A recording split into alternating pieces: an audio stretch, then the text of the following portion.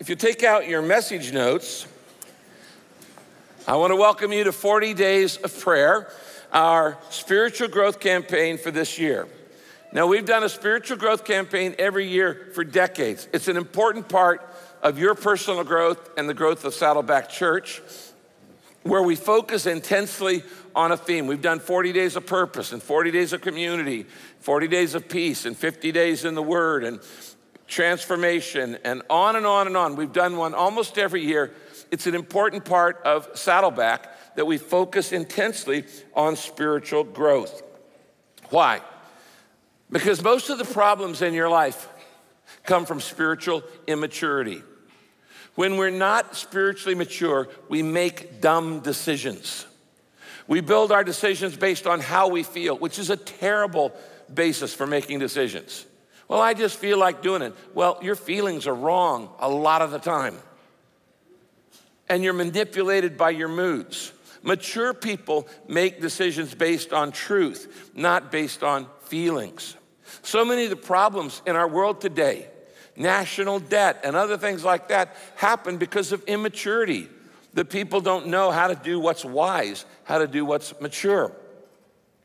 And so the Bible tells us that growth is God's will for your life. You know, earlier we had these little girls out here with Tosh and Christy, and they're cute. Babies are cute, kids are cute, but a child that doesn't grow up, that's not cute, that's tragic. It is possible to grow old and not ever grow up. You know as well as I do. I know a lot of old people who are spiritually and emotionally immature. They never grew up. They grew old without growing up. God wants you to not stay as a baby in diapers. He wants you to be spiritually strong. He wants you to be a man. He wants you to be a woman of God. And that's what we look at every spiritual growth campaign. Growth is God's will. Ephesians chapter 4, there on your outline at the top, verse 14 says this: we're not meant to remain as children at the mercy of every wind of teaching. In other words, you just fall for anything when you're immature. Instead, we're meant to hold firmly to the truth in love and to grow up in every way into Christ. We're not meant to remain as children, but we're meant to grow up. Circle the word grow up. We're to grow up in Christ. And what is the perfect picture of maturity? Look at Jesus. Jesus is the ultimate picture of spiritual, emotional, intellectual maturity. And to have the thoughts of Christ and to know how to respond like he did be a whole lot better in your life. Now, every campaign that we do is built on 6 pillars of spiritual growth. And before we actually get into the subject of prayer, which is an important thing for breakthroughs and miracles, and all that God wants to do in your life comes through prayer. We'll talk about that starting in the next session. And this week, I want us to look at why we do what we're going to do the next 40 days so you understand the reason behind it. And there are laws of spiritual growth that you cannot violate. God is a God of order, and he makes things based on principles. He designed the universe built on principles of physics. And the physical laws, like gravity and the second law of thermodynamics and a lot of other laws, are what guide the universe and make the universe actually work. And just as there are physical laws that God invented for the universe, there are spiritual laws that God has invented for your life. And if you want to grow, you got to cooperate with them. Why don't you write these down? Number 1, first law of spiritual growth. We'll look at 3 and then we'll sing and look at the other 3. The first law is we grow when we feed on God's word. We grow when we feed on God's word. This book, this Bible, is your soul food. Now, you know that you can't be physically healthy if you eat junk food all the time. You can't be spiritually healthy unless you feed on the truth, feed on the word of God. Now, what kind of health would you have if every Sunday you ate this giant Sunday brunch buffet and just gorged yourself with all this food, and the rest of the week you ate nothing? Well, it would harm your health. And it harms your health if all you get of spiritual truth is what you get on Sunday. That's not enough. You got to eat a little bit every day. You've got to feed your soul, not just once a week going to church. You've got to feed your soul a little bit every day, or you're going to be a spiritual wimp. You're not going to have the strength that you need in order to do what God wants to do in your life. Matthew 4, verse 4, Jesus says this: people need more than bread for their life. They need peanut butter and jelly too. No, that's not what it says, okay? People need more than bread for their life. They must feed on the word of God. And that's what God wants you to do, to feed on it a little bit every day. We want to help you develop that habit, whether it's 5, 10, 15 minutes a day. In Acts chapter 20, the Bible says this, verse 32. Paul says, the word of grace, that's the Bible, the word of grace is able to build you up and give you all, notice this, all the blessings that God has for his people. Would you like to have all the blessings that God has for you? Yes. And as your pastor, as your friend, as your spiritual coach, I want you to have all the blessings that God has for you. That's why we do these campaigns. And how do you get all of the blessing that God has for you? And he says right there, the word of grace will build you up. When you get mature, then God can give you all the blessings he has for you. There's some gifts you can't give a baby because it'll destroy them. There's some gifts you can't give a young child. It will destroy them. There are some gifts God wants to give you, but he's waiting for you to grow up. He says the word of grace, the more you get into this book, he says the word of grace will build you up to maturity, and then give you all the blessings that God has for his people. Now, how do you do that? How do you feed on the word of God? Well, let's go back to what we call the hand illustration of 5 ways, and then the poem is the 6th way to get a grasp on the word of God. We teach this in class 201, but some of you took 201 in the 1800s. So let's just review it again. Your hand represents 6 ways to get into God's word. Hear it, that's your pinky finger. Read it, that's your ring finger. Study it, that's your middle finger. Memorize it, and then meditate on it. Meditate means to seriously think about it, and the poem is to apply. Now, if all you do, the only spiritual input you get is by hearing, like you come to church on Sunday, that's the only time you hear the word of God, or maybe you listen to it on the radio, then you only have a grip like this. And Satan can steal the word from you very easily. He can steal your joy, steal the promises, all these things. He can steal it from you because you don't have a grip on the word of God. Why? We forget 95% of everything we hear within 72 hours. That depresses me as a pastor. By Wednesday, you have forgotten everything I said unless you happen to write it down, which is why we never teach without giving out notes, because the shortest pencil is longer than the longest memory. If you hear the word of God and then you read it a little bit every day, you've got a better grip. Satan can't pull it away from you as quickly. If you hear it and you read it and you study it, okay, and we have ways to teach you how to study the Bible, you got a bigger grip.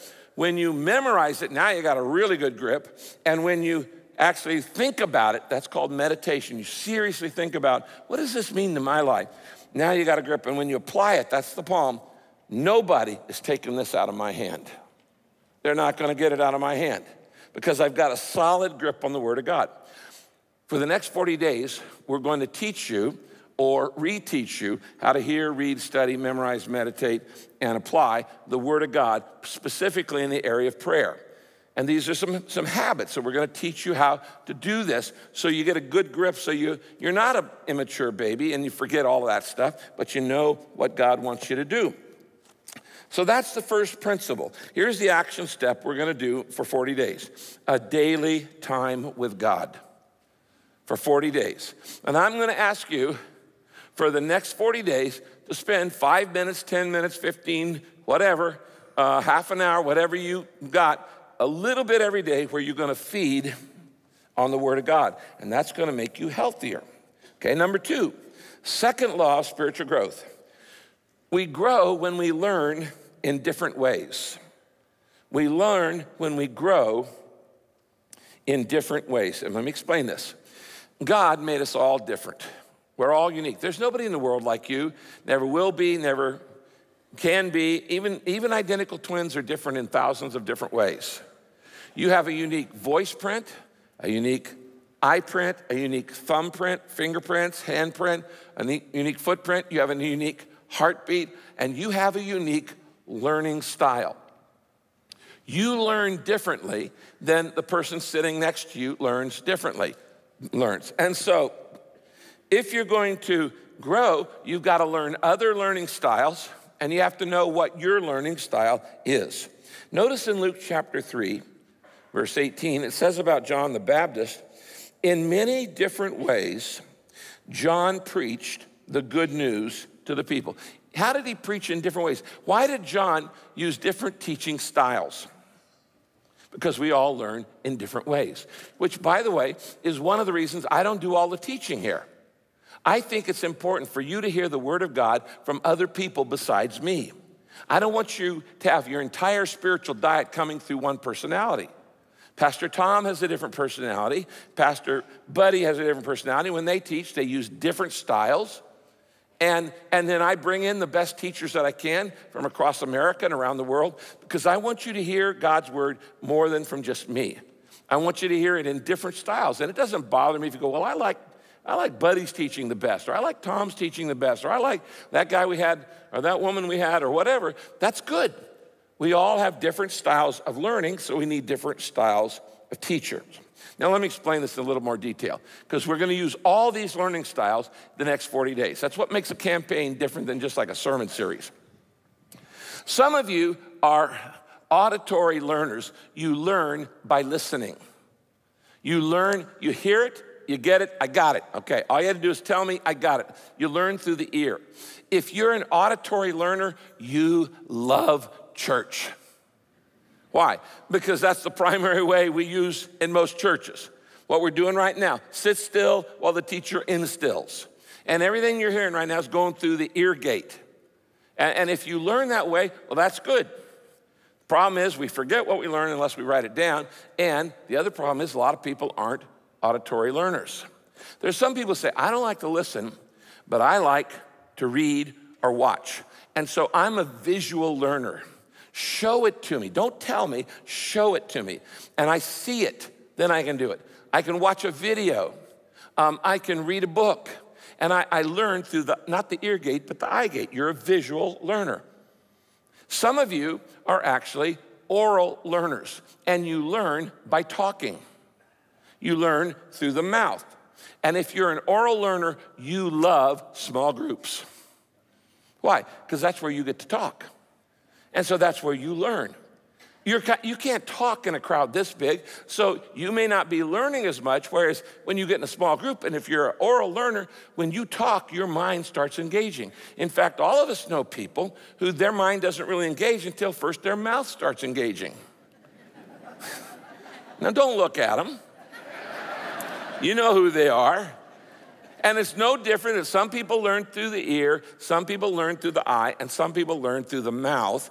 And actually, you don't really think about a stuff until you start talking about it. And when you talk about it, you go, that's what I believe. And maybe you've never even thought about it, but as you say the words, your mind is actually activating. And so it's important for you to talk about what you believe, because that actually helps you form what you believe. Does that make sense? Now, there are some people who say, I don't like to listen, I don't like to read, and I don't like to talk. They're called men. Okay? Now, that's a generalization. Generalizations are often generally wrong, but it is true. A lot of guys, they're kinesthetic learners. In other words, they learn hands-on. They learn actually by doing it.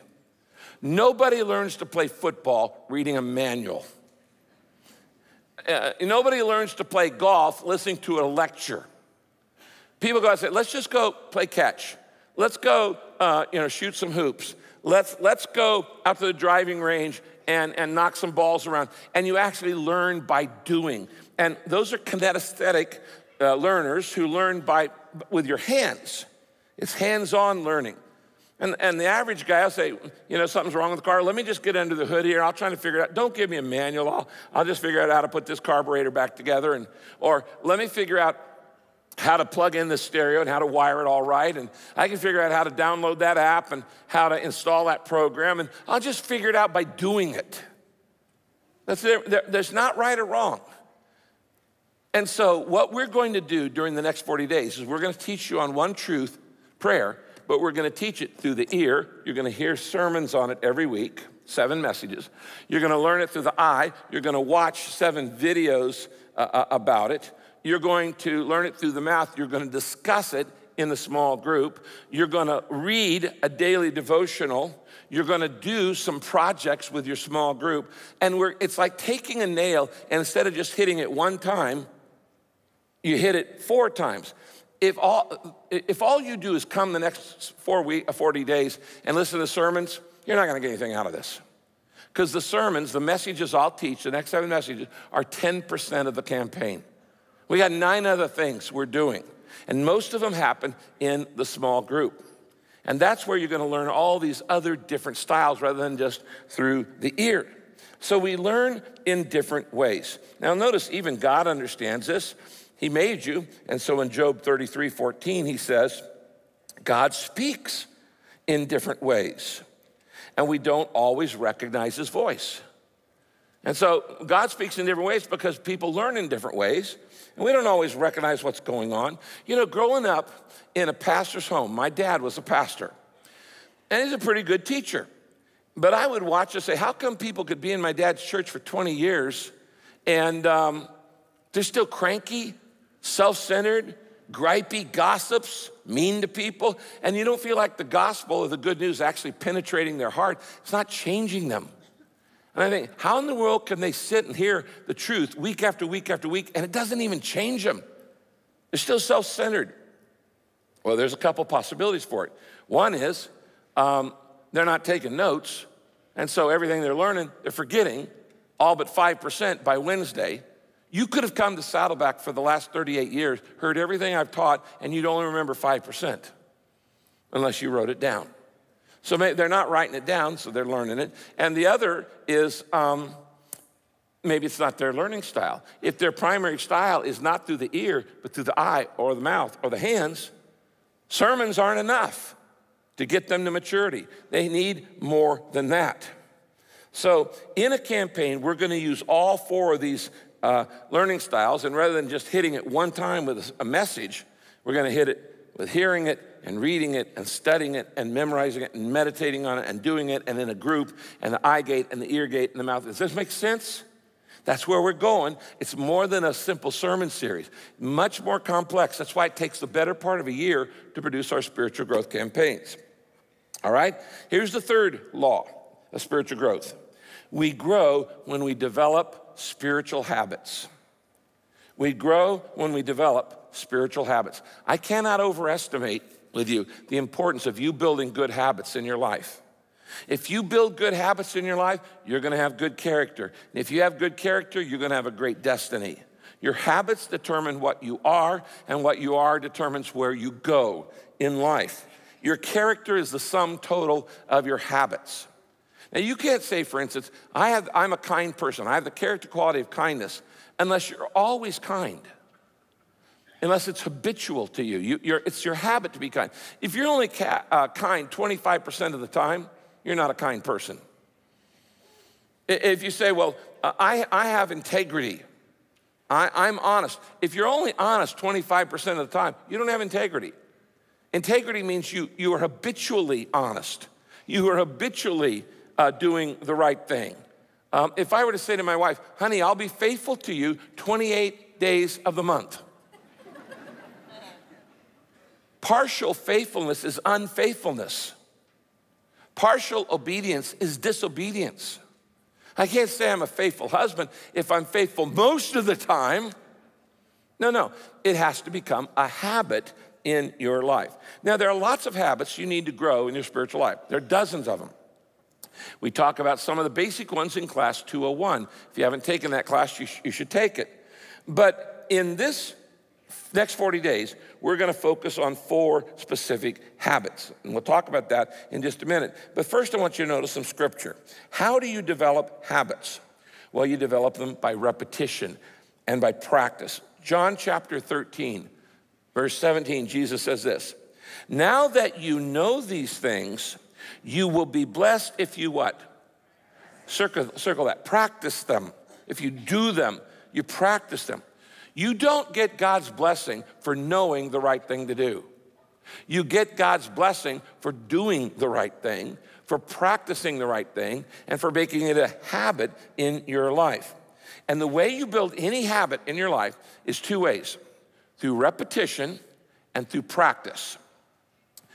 You often wonder, why is our spiritual growth campaign 40 days or 50 days? Sometimes we do 40 days of prayer, 40 days of purpose, 40 days of community, 40 days of peace, 40 days of love. We've done 50 days of faith. We've done 50 days of transformation. And we usually do 40 or 50 days. Why? I'll tell you why.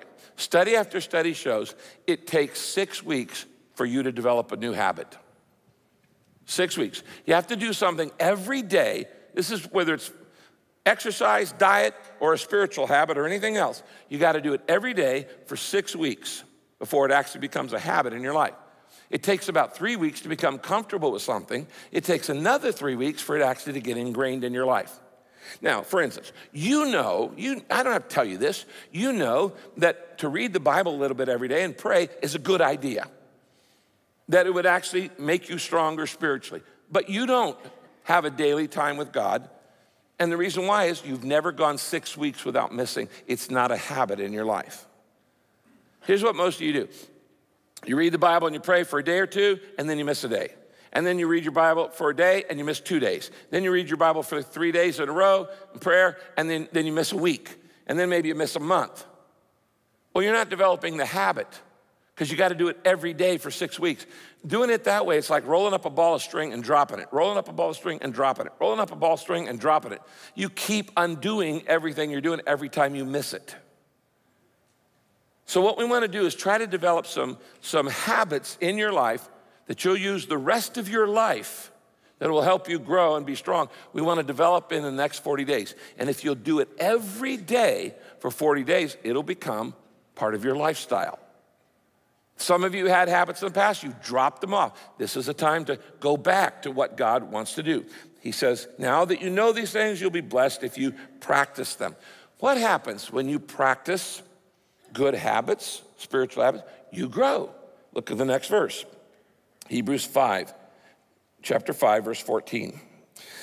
Solid food is for mature people. Now, you know what I'm talking about here. Babies eat Gerber pablum. They eat baby food. When you're mature, you get to eat a steak. A baby can't eat a steak. It's not mature enough to eat a steak. And he says, solid food is for mature people whose minds, notice this, have been trained by practice. That's called habit. Whose minds have been trained by practice to know the difference between good and evil. One of the reasons you have a lot of problems in your life is you often make bad decisions because you don't know which thing to do. Do I do this or this? Is this right or is that right? Is this wrong or is that wrong? Is this good? Is that evil? And you don't know. How do you make wise decisions? You become spiritually mature. Then you know the difference. Don't do that. You know, Treasury agents in America. When the United States government wants to teach Treasury agents how to identify counterfeit bills, they don't give them counterfeits to study.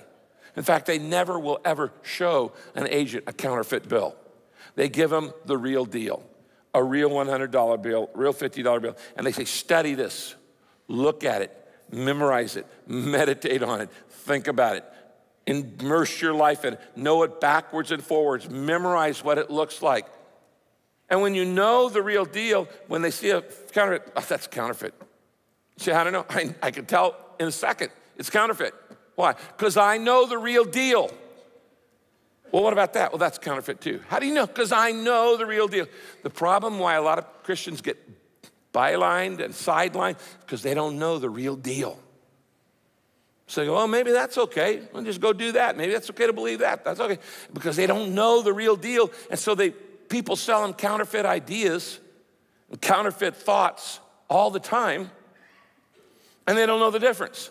Why? They're not mature.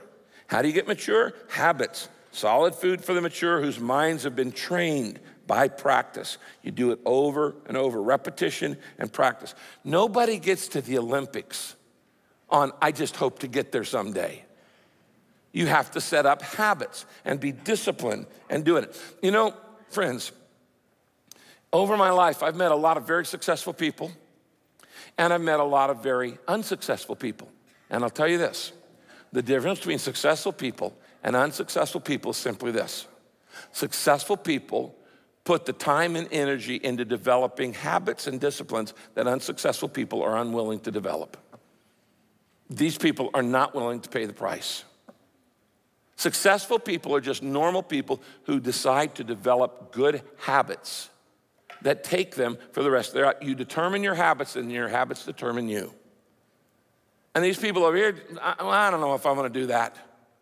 And the same is true in your spiritual life. You know, yesterday I read about Tom Brady, most successful NFL quarterback in history. He's also the oldest player right now. He's the oldest player in the NFL, and he's the best. How in the world does Tom Brady stay the best in the entire NFL? He has team members on his team that weren't born when he started playing football. How did he get to be so good? And it had a list of all of Tom Brady's habits that he does every single day with extreme discipline that other people are not willing to do. Everything, the first thing he gets up in the morning, he drinks 20 ounces of water right off the bat. And there's a whole list of all the things he does to stay in peak mental, physical, emotional shape. He's willing to pay the price. He's developed the habits, and they have paid off for him, and other people aren't willing to develop those habits. So he's still around being the best, even though he's the oldest at all that's going on.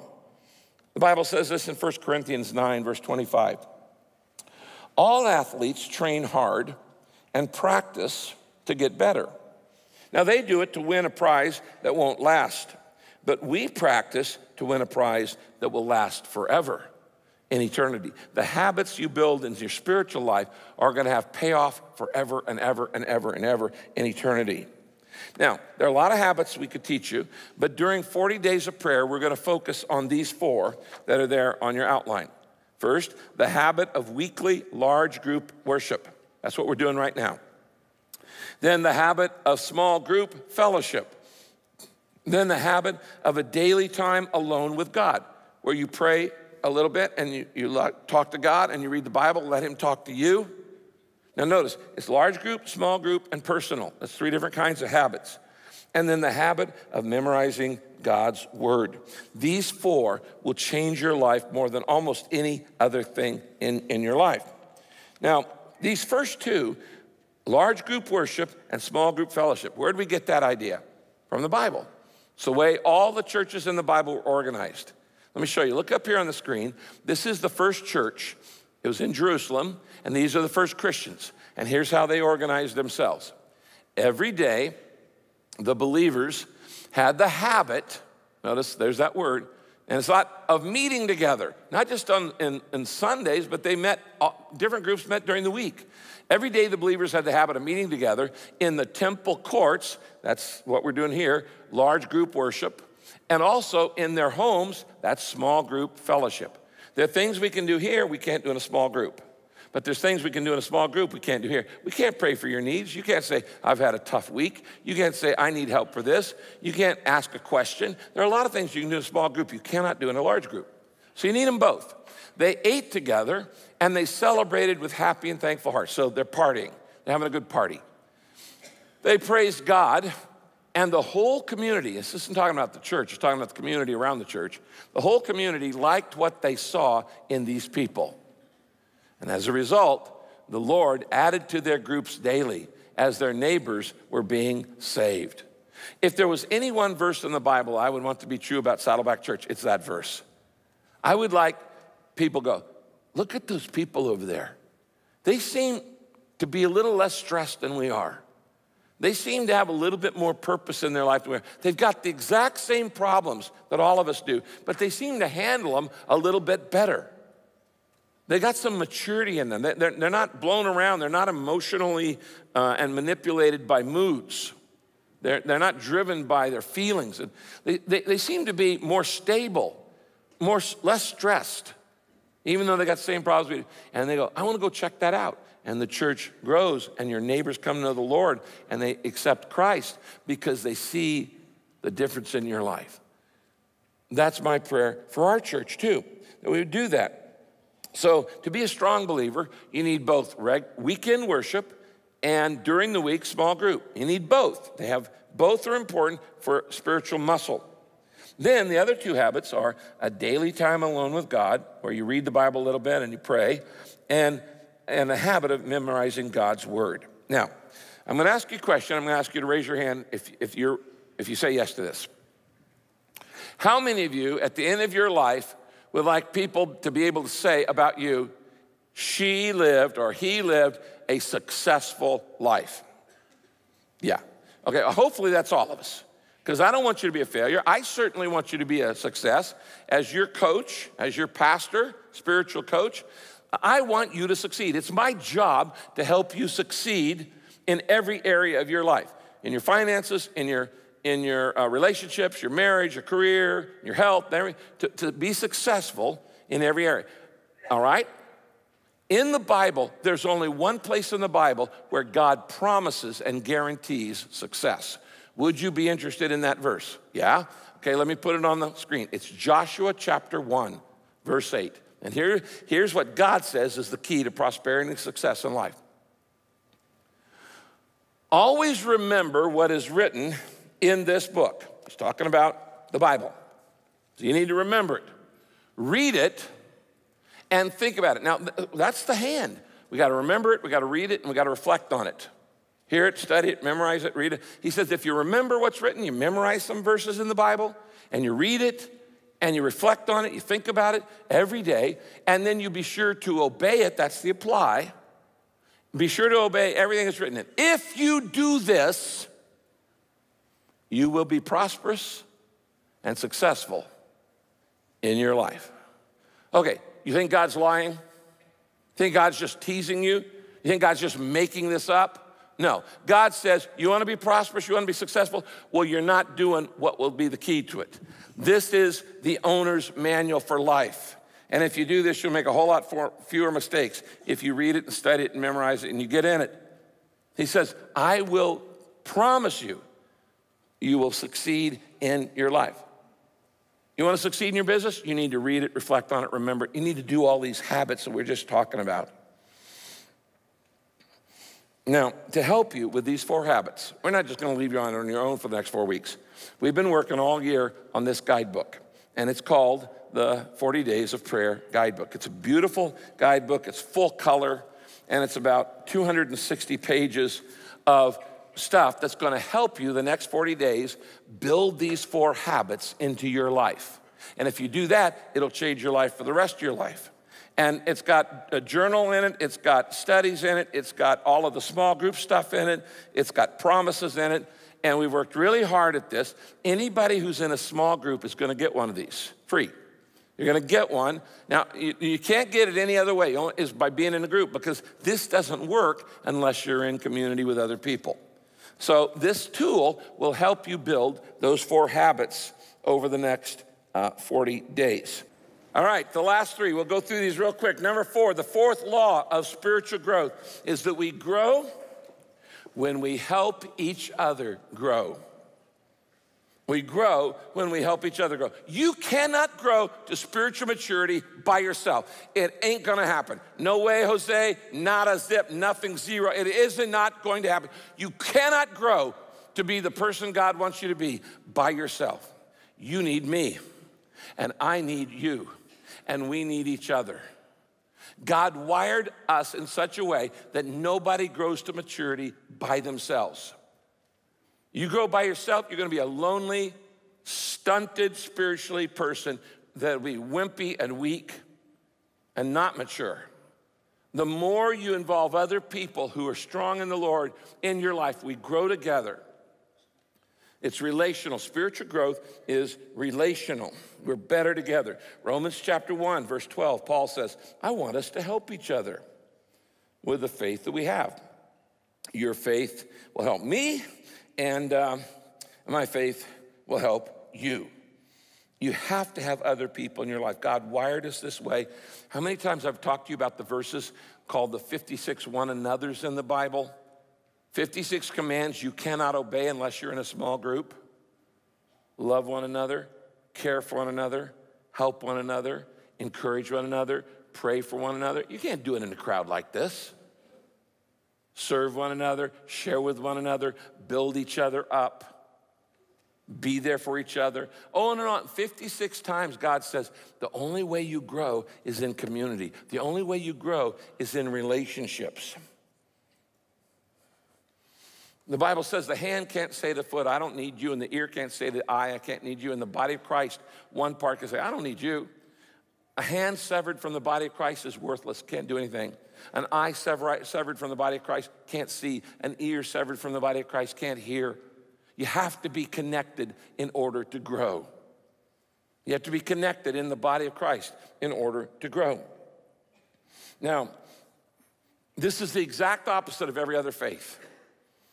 Every other faith says the holiest, most righteous, most pure person is the person who isolates themselves from dirty, rotten humanity, goes up and lives in a cave high up on the mountain as some kind of guru, and stays away from all the people who are evil, wicked, mean, bad, and nasty. And then they're really holy. Jesus says, no, no, no, no, no. I made you to be with people. And Jesus is not hiding in some cave. He's out in the marketplace all the time. He's going to parties. He's going to weddings. He's a wedding crasher. Okay?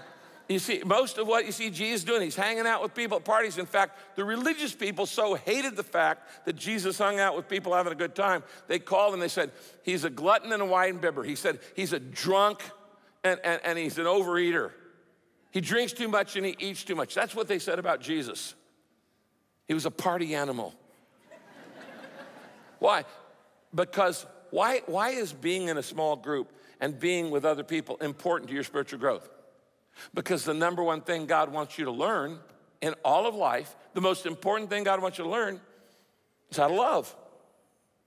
How to love God and how to love other people. And you can't learn to love other people. You can't learn love in a cave. The very reason you don't want to be in a small group is the very reason you need to be in a small group. So, you know, there might be some people who disagree with me, or there might be some people who kind of irritable. Yeah, it's you. You're irritable. And you need people in your life who sometimes think differently than you, that challenge your self-centeredness, that teach you to be giving, to think of other people. The most selfish person on earth is a baby. Me. It's all about me, and everybody exists for the baby's needs. It is only when that baby grows up to maturity that it can actually think about other people. And some people never grow up. They're stuck, and it's all about me. My schedule, not your schedule. My needs, not your needs. My problems, not your problems. My priorities, not your priorities. It's all about me. So we need each other. We grow when we reach each other and we're together in groups. We only grow in community. Here's what the Bible says, Hebrews 10, verse 24 to 26.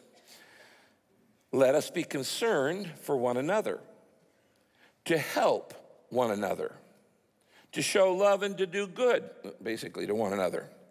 Let us not give up the habit, there's that word again. This is the habit of fellowship, the habit of meeting together. By the way, that verse is talking about small groups, because in the Bible days, there were no church buildings. There were no church buildings in Christianity for the first 300 years. 100% of church was in homes, in small groups.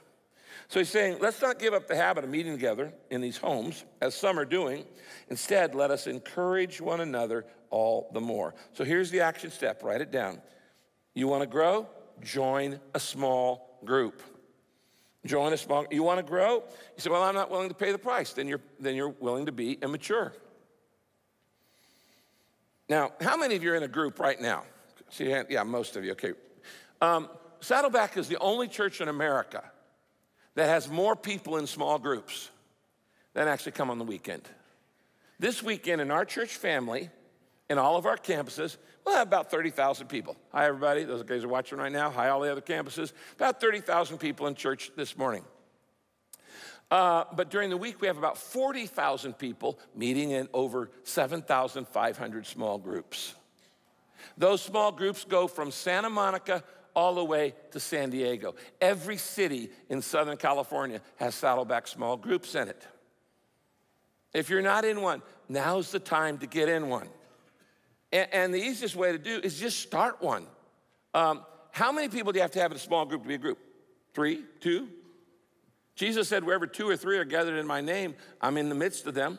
Small is actually better. 3's better than 5. 5's better than 8. 8's better than 10. You get more than 10 people in a small group, somebody stops talking. It tends to be dominated by the most boisterous and outgoing person. And so, you know, to start a small group, you just say, get a couple friends, say, hey, you want to study this material on prayer for the next 40 days? I'm not asking you to do it the rest of your life. I'm just saying for 40 days, you say, can you want to study this with us? And get a couple friends. Say, I don't have any friends. I will buy you 2 friends, okay? I so badly want you to be in this. I'll buy you some friends for the next 6 weeks. Some of you are around 15 years ago when we did 40 Days of Purpose. And I really wanted everybody to get the material like I want this year. And so I said, we need every single person in our church to be in a small group. And to do that, we're going to need to start have about 3,000 groups total. Now, at that time, we only had 800 small groups in our church. So I said, I need 3,000 of you to volunteer to be a host for 6 weeks. Anybody can do this. A teenager can do this. A senior citizen, a little old lady who's in her 90s can do this. You don't have to teach anything. You don't have to lead anything. You just host, H-O-S-T. And I said, H stands for you have to like people. If you don't like people, if you're grumpy, we don't want you. Okay, you got to really be nice to people. Have to like people. O, open up your home or your apartment or an office or go to the Starbucks and pull out your laptop or park. Open up your home. S, serve something to drink, coffee, tea, water. T, turn on the DVD player. If you can do that, you can be a host. And I said, I need 3,000 of you to sign up and be a host. And that weekend, 3,200 people signed up to be a host. So I said, okay, look, this is the only way you're going to get this material is get in a small group. I can train you how to be a host in about 25 minutes. It's real simple. It's not rocket science. You can do it in the dark. So everybody show up tomorrow night here at the Lake Forest campus, and I'll teach in about 25 minutes, and we'll just have some fun. The next night, 3,200 people showed up right here in this auditorium. And I said, okay, now it'd probably be a good idea. You don't even have to be a Christian to be a host. You just have to be nice to people. But some of you, maybe you would like to step across the line now. You're ready. You say, I just haven't done it. I haven't made my commitment to Christ. Anybody here need to get saved? 17 people raised their hand. I said, cool. I said, we're all family here. Let's just pray the prayer together. So we all prayed the prayer aloud together. Those 17 people gave their lives to Christ. Then I said, you know, some of you, it'd probably be a good idea to be baptized. Now, you don't have to be baptized to be a host, but it'd probably be a good idea. Anybody want to be baptized? I baptized 400 people. 400 people. And so we started 3,000 new small groups in 1 week. And it was life-changing, life-changing. This year, we only need to start about 500 because most of you are already in groups, but we need to start about 500 new groups. And if you'll do that, I want you to come and meet with me and the host either next Friday, Saturday, Sunday. We're having a thing called Empower. It's about an hour thing, and I will teach you in about 20 minutes how to be a host. And we always say the host grows the most. And at that meeting, you can pick up all of the packet. We'll have a big sack or box of all the resources that your group will use. Among those things will be the 40 Days of Prayer guide, which is all of the stuff we're going to use for the next 40 days. And if you have 3 people in your group, you get 3 of these. And if you have 5, you get 5. And you got 8 people, you get 8 of these. Then you'll get the DVD, 40 Days of Prayer lessons, which I taped this summer, all out of a bunch of different California beaches. And that'll be the study we'll be watching. And if you're a host, only the host gets this. If you sign up to be a host, I'm going to give you this free book, which we just created, called Experiencing God's Power Through Prayer. It's a hardback book. It's beautiful inside, full color, and it's got all kinds of information and help and studies and journal. And I'm going to give this free. Only hosts get this who are actually signing up to be a host. But all that will be at one of these meetings. I hope you can come this week. All right? All right, number five. Number five, I can do this one real quick. The fifth law of spiritual growth is this: we grow when we expect to grow. We grow when we expect to grow. I call this the faith factor. Jesus said in Matthew 9, verse 27, according to your faith, it will be done to you. Do you realize that God blesses your life according to your faith? Whatever you believe him for, he says, that's what I'm going to bless. Do you realize that God says, you get to choose how much I bless your life? You get to choose how much I use your life. You get to choose how much your life succeeds. According to your faith, it will be done unto you. So the question I ask, and you haven't even thought about it till now, is what are you going to expect to happen in your life the next 40 days? If you expect nothing to happen, guess what? Nothing will happen. According to your faith, it will be done to you. I highly recommend you go home this afternoon and you set a goal, a prayer request, something to say, this is what I want to see God do in my life in the next 40 days. I want to be stronger in this area. I want to see movement in this area. I want to see a breakthrough here. Because if you study Scripture, you learn this. God does not move and bless you for your complaining. God is not moved by your moaning, by your griping, or your complaining. But God will move heaven and earth when he sees you trust him. God, every time God moves out of heaven and moves on earth and does a miracle in somebody's life, it's because somebody believed. So, if you want God to do something in your life, God, I want to grow the next 40 days. I believe I am going to grow in the next 40 days. What are you expecting to happen? You need to think about this. Get a goal. Don't waste the next 40 days. Get a goal and say, God, I'm expecting you to do this. I'm expecting you to work in my life. I'm expecting a miracle. I'm expecting a breakthrough. I'm expecting an answer. You need to start this campaign with the spirit of faith. I am going to grow a lot in the next 40 days. Okay, number 6, the last one. The last law of growth is we grow when we commit to grow, when we choose to grow, when we intend to grow. Growth is a choice. Spiritual growth is not automatic. As I said, you can grow older without growing up. Growth is not automatic. It is a choice. You must choose to grow. You must choose to do the habits. You must choose to make the effort. And you make a choice. Now let me ask a very personal question. A year from today, how different do you intend to be? You tend to be stronger or still stuck in the same problems you are right now? You want to be more mature or you want to still be the way you are right now? It's your choice. It's your choice.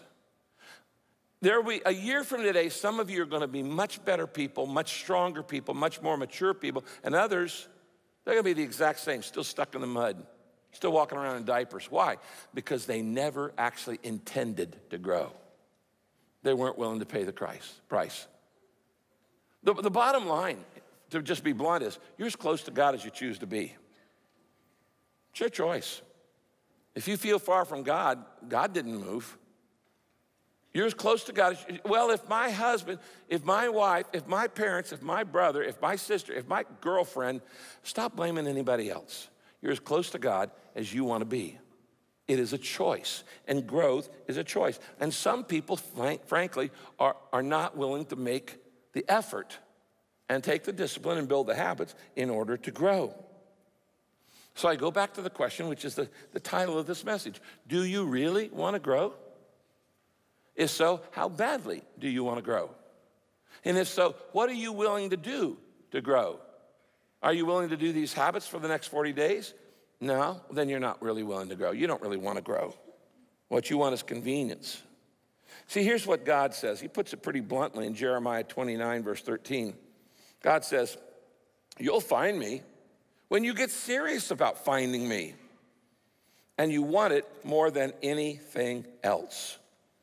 When you say, God, I have to grow. I'm tired of being a spiritual baby. I don't like being manipulated by my moods, by the opinions of others. I don't like being a people pleaser. I don't like the fears and anxieties and worries. I don't like the depression. I don't like the problem I have with anger and sex. And I don't like all these. God, I want to grow up.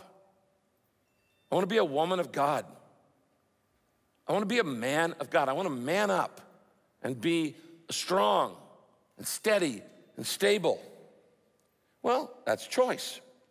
And so what's the action step? Write this down. Covenant with others. You covenant with others. And a covenant, we grow faster when we make a decision with other people and we do it in community. Inside your program, I'm going to ask you to take this out. There is a 40 days of prayer covenant. Everybody take it out. We do a covenant every time we do a spiritual growth campaign. And a covenant is, it's easier to change when other people are changing with you. It's easier to go on a diet when other people are doing a diet with you. It's easier to exercise when you got a partner. It's easier to grow when you make a covenant with other people to grow. Now, this is a covenant that I'm going to encourage you to sign. You say, well, I don't know if I want to make a covenant with God. Why? You make covenants to everybody else. You can't do anything in life without making commitments. You can't buy a car without signing a covenant, and I'll pay it off in 36 months. You can't rent a house or buy a house without making a covenant. I will make these payments every week. You can't get a job without making a covenant. I covenant to be there and show up and actually get the work done. You can't get married without making a covenant till death do us part. You can't do anything in life without commitment. The epitome of immaturity is the guy who won't commit to anything. The fear of commitment is the ultimate example of immaturity. And the only way you grow is by making commitments and growing into it. You say, well, I don't think I know what to do. Of course you don't know what to do, but you make the commitment and you grow into it. Some of you, when you got married and you said, let's have kids, you made a commitment to be a parent. Did you know how to be a parent? No. Not a single person knows how to be a parent before they're a parent. You just make the commitment and then you grow into it. I'm asking you to make a commitment to the most important thing in your life, spiritual growth. All right? And here, there's like 3 things here. So 40 days of prayer covenant, a transforming journey to learn how to connect with God, how to experience his power, and how to receive his blessing on my life. So you say, yes, I want to grow spiritually. So I commit to, based on these laws of growth, 1, I will watch and discuss Pastor Rick's 7 video sessions with my small group during 40 days of prayer. If you're in a small group, you can just go ahead and check that. If you're not in a small group, check the one underneath it. I'll help start a new small group for 40 days. This is easy peasy. We'll help you. We'll walk through it. We'll hold your hand. We'll help you get a group. Just let us know you want to be in a group. Then number 2, I'll make it a priority to attend all 7 weekends so I won't miss any of Pastor Rick's messages in this campaign. This is large group worship, small group fellowship. Number 3, I'll make time every day to read the 40 short daily devotionals, which we've written. Please send them to me each day, and we'll send them we'll either email to you or we'll text them to you. So you can give me your email or text, and for 40 days, we'll send you one short thing each day so you can spend a little bit of time with God. All right? Then your name and your address, and then I will pray for a friend and invite him or her to church during 40 days purpose. If you have a friend who's going through any kind of problem, this is a perfect series to bring them. If you have a friend who hates church, says, I don't even believe in God, you get them to this. This series is going to blow their mind. This is a seeker-sensitive series, and somebody who's never gone to church, I guarantee you they're going to get something out of it if you bring them during this time. You can write their friend's name down there. We'll pray for them. Your group host can pick up all your group starter kit, which will be all this material, at the Empower rallies, and Friday, Saturday, Sunday, depending on which campus that you go to. That is a personal covenant. You know, 40 years ago when I was 25 years old, I made a covenant with you. 40 years ago when I started Saddleback, I made a covenant to this church. And I stood up on the first Sunday and said, I commit the next 40 years of my life to be the pastor of this church. And I'm going to give my life for this church. And I'm going to covenant with you. And I'm not going to leave. and I will love you, and I will pray for you, and I'll teach you. And I made a covenant, and I said, I will pastor this church to 2020. That started in 1980. It's 40 years. And I will, and we'll have 20,000 members by 2020. That's vision. That was a goal. Now, God didn't tell me to stay 40 years. It was just, I just made up a number just to say I'm going to be there. And we called it the 2020 goal. And, you know, when you're 25, 65 years old sounds like you're going to be in a wheelchair, you know. Okay. Today, it sounds like middle age, okay. And honestly, I didn't even think about that covenant with the church until about a couple of years ago when we had the 35th anniversary of our church at Anaheim Stadium. And I started thinking, the clock is ticking. I've only got 5 years left. Tick, tick, tick, tick, tick, tick, tick. About a year and a half ago, Kay and I went off on a couple-day prayer retreat. And we said, God, you know, you didn't tell us to do this, but do you want us to stay or do you want us to go? Do you want us to stay longer than 40 years, or do you want us to go and do something else? And honestly, the truthfulness is we didn't hear anything from God. So we said, okay, we'll wait a year and a half and we'll do it again. You need to know that every single Sunday, and Saturday night too, when I'm driving to the service, I pray a prayer, and it's the same prayer, and part of that prayer is this, and I've said it every week for almost 38 years. God, I offer you my resignation because I belong to you. This is not my church, it's your church. You used me to start it. You love these people, you love me. Use me to start it. But God, if there's somebody who can do a better job and take this church to the next level, I willingly, gladly will step down and let someone else take the leadership of this church because I belong to you. And then, and this is the most hardest part of the prayer, I'm willing to do something more difficult. Because there's a lot of things that would be easier than pastoring a church that has 100,000 names on the roll. A whole lot of easier things. But God, I'm willing to do something harder and difficult. And I pray that, and when you hold what God puts in your hands with an open hand, there's no stress to that because you're not trying to grab onto anything. Well, this summer, while we were doing the rest of this material, Kay and I went and took another 2-day break and kind of decided what are we going to do? We're going to retire at 2020 after 40 years here, or do we stay? And we made a list of about 25, 25 reasons why I should stay. And the only reason we came up that I would leave would be if my health was not good enough that I could be the leader this church needs. I will never harm this church. I'd rather stick a knife in my heart than hurt you, hurt this church. I've given almost 40 years to this church. And so we prayed about it, and if it's okay with you, I'd like to sign a new covenant and stay here a little bit longer. If that's okay. If that's okay, I don't think I'll...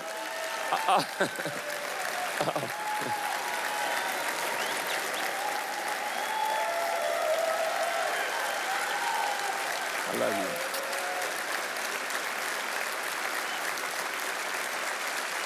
Yeah, okay. Given that, I just want you to know, if I'm staying, I'm coming after you. You have no idea what you just gave me permission to do, because I am not gonna let you waste your life. I love you too much. I will not let you waste your life.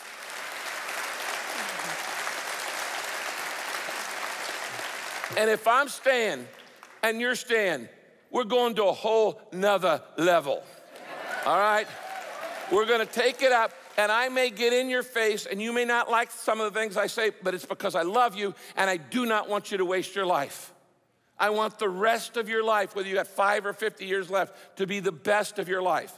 And as your pastor, as your coach, somebody who loves you, I'm going to force you to grow. And the starting point is 40 days of prayer. When you study any revival, renewal, movement in history, it always starts with prayer. Folks, our nation needs a revival. It's in deep, deep weeds right now. And We need revival in our hearts. We need renewal, refreshment, a fresh sense of joy, a fresh sense of God's presence, a fresh sense of what he wants to do in our lives. And I believe it comes through prayer. And that's why we spent the better part of the year preparing all of these tools. You have to get in a small group. You have to get in one for 6 weeks. Just do it for 6 weeks. Start one, because it's not the sermons. It's what we've all been preparing for. And we're going to go to a whole new level. Now, why am I staying? One reason. I am committed to your personal growth. You know, I serve this church for free. I've served it free for 38 years. And I don't take a salary, so you can't fire me because I'm a volunteer. I'm a volunteer pastor. I'm an amateur. Professionals are paid I'm an amateur pastor. And I love that because amateur comes from the word amore, which means I do it out of love. I don't do it for money. I do it out of love for God, and I do it out of love for you. And my goal is the last verse on your outline. Our greatest wish and prayer is that you will become mature Christians. So the bottom line really is, what are you going to do for the next 6 weeks, 7 weeks? Do nothing, miss out, and watch everybody else grow and benefit and get the blessing? Or are you willing to step up the plate and to develop some new habits which will determine the rest of your life and even the rewards and eternal destiny? I want you to finish filling this out, drop it in the basket, but let me lead you in prayer. Let's bow our heads. Father, I look out on these people and I love them. They are good people. These are good, good people. And we've been through a lot, ups and downs, highs and lows, crushing grief and soaring joy. Lots of different experiences in life. I do believe that our best days are ahead of us. And I do, Lord, re-up. I commit to moving myself first and everybody else to deeper levels of maturity and growth. We don't want to waste our lives. We don't want to miss out on what you've got in store for us. We want all of the blessings. And if we will just do what you say you do, you say our lives will be successful. And I pray a blessing on every person here, that as we go into the next 40 days, we will go into it with anticipation and expectation. It'd be a waste of time for us to do this and not do it in faith. So thank you in advance. Thank you in advance for what you're going to do in my life and in the lives of everybody here who chooses. We know that growth is a choice. And we pray that as we build these habits in our lives, we will become true men of God and women of God in a world that is filled with unstable, flaky, uncommitted people. I pray this blessing in the name of the Father and the Son and the Holy Spirit. Amen. God bless you. Thanks for checking out this week's message on YouTube. We would love to get you connected with our online community. There's 3 easy ways to get you involved. First, learn about belonging to our church family by taking Class 101 online. Second, you can join an online small group or a local home group in your area. And third, check out our Facebook group to engage with our online community throughout the week. To take these next steps, visit saddleback.com/online or shoot me an email at online@saddleback.com. I hope to hear from you soon.